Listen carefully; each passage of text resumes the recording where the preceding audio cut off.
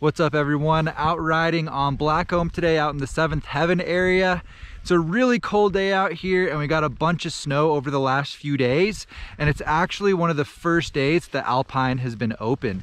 So really excited to be up here. The snow is actually pretty light and dry, which is nice. We got one of my favorite tree zones out here right behind me, and we do have to enter a little bit lower today just because the coverage up high is still a little bit spotty. There's some rocks poking through, but I'm feeling optimistic to find some powder down below. So about to meet up with Kevin, try to traverse in there and hopefully find some good snow. And I'm also on the K2 party platter today, so it should be fun checking this board out as well.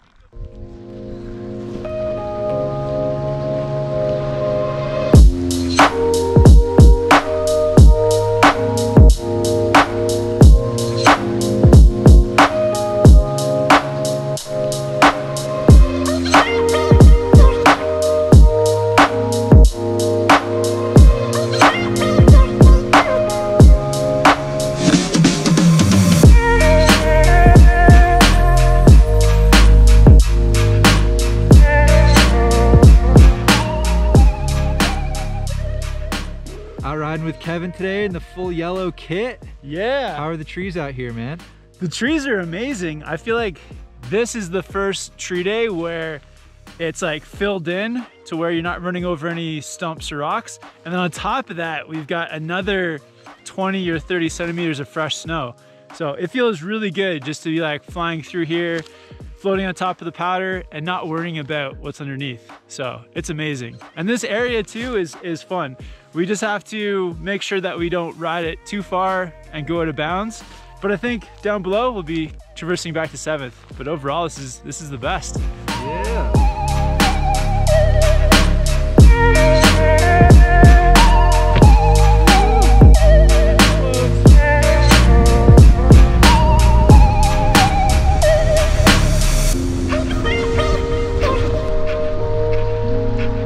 TJ, lap 2, what can we expect, man?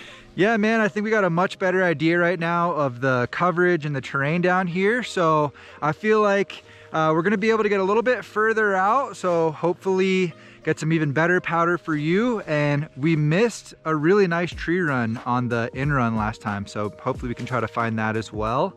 But yeah, anything standing out for you, dude? I think like the first lap, we were just eyeing up all the tracks and all the potential. And so the first lap was kind of a tester, dipping our toe in, and then this one's gonna be the goods. Oh yeah.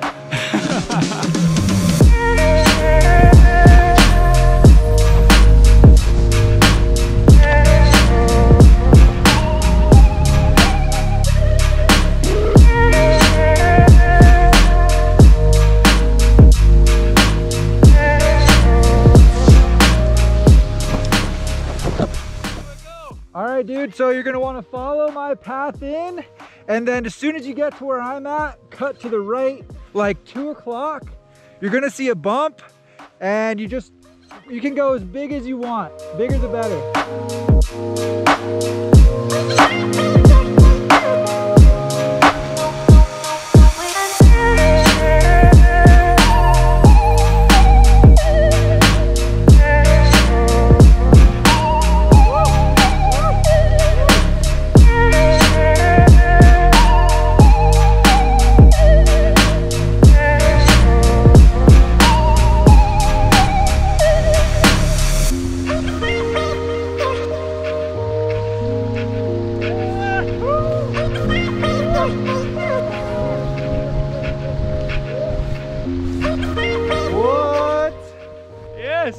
Dude, all right, what time is it? How many more times can we do that?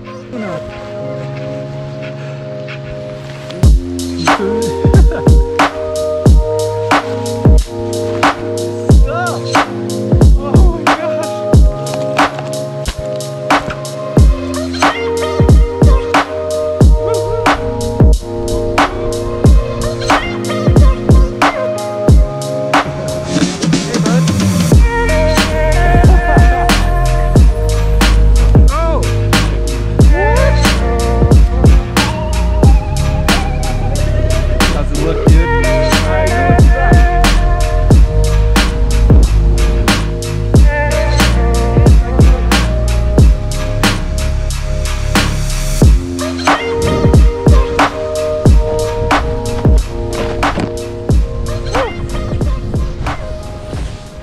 right, made it back up for our third lap to this zone. The snow is incredible today. It is so much deeper and lighter than I expected. And before we drop for this lap, I'll give you a quick update on how the party platter is. So I am actually riding the 147 today. I downsized on it to try to take advantage of that. The maneuverability is awesome, but for this deep snow, I do kind of wish I had a bit of a bigger size. So a little bit of a compromise there. And they also changed the board to camber this year, so it's pretty much full positive camber. Slight rocker in the nose and tail, which is helping in the pow a bit, but really coming through with that stability through the variable conditions up top and working out for the drops and stuff in here. Really fun board, not ideal for super deep powder, but having fun on it so far. The zone we have just below us is where Kevin found that pillow drop last time, so hopefully we find some goods like that right now. We kind of just came in above where we traversed from last time. So I think where you dropped before is like...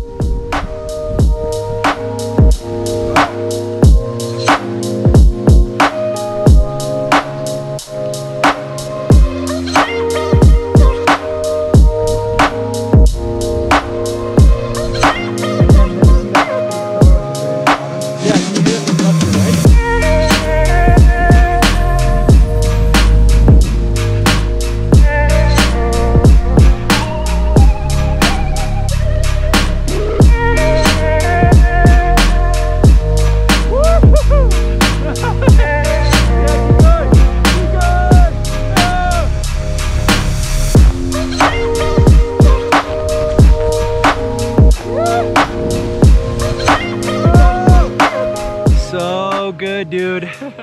Yeah, the snow is insane today. This is by far our best day of the season here in Whistler. Woo! So far. So far.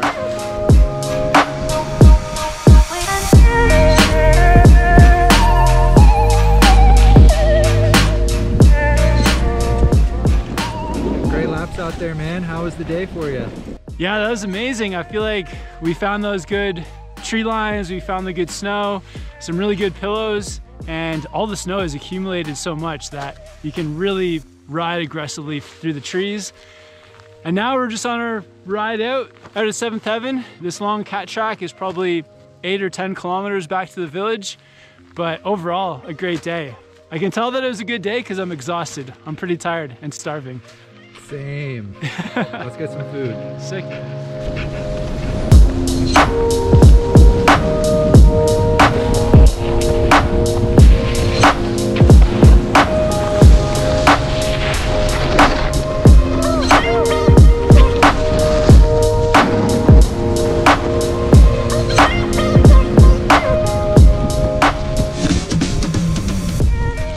We're getting pretty close to the bottom now. And before I wrap it up, I want to share a few more thoughts on the party platter with you guys. So like I said, I'm out here riding the 147 today, and I feel like flex-wise, it's just on the softer side of medium, pretty close to a mid-flex, so that's helping give the board a nice versatile feel. It does have some good stability to it, and it's also a volume shifted board, so it's naturally wider. The 147 has about a 26 centimeter waist width, so I was feeling that out on the cat track. Definitely makes the board a bit more fun for carving, allowing you to tilt it on edge a bit more without worrying about toe or heel drag. And it also gives you a bit more surface area to help float in the powder, which I think if powder was a big focus, I'd size up on the party platter. They recommend sizing down 5 to 7 cm, so I pretty much went about 7 down from what I'd normally ride. But I did have a lot of fun out here on this board today. Definitely gonna be riding it again. If you wanna check it out, I'll have it linked down in the description. Also, make sure you're subscribed for when the full proper board review comes out. Go subscribe to Kevin's channel as well. I'm gonna have those links pop up. Thank you guys for watching. I appreciate you guys, and we'll see you in a new video soon. We're gonna go grab some food.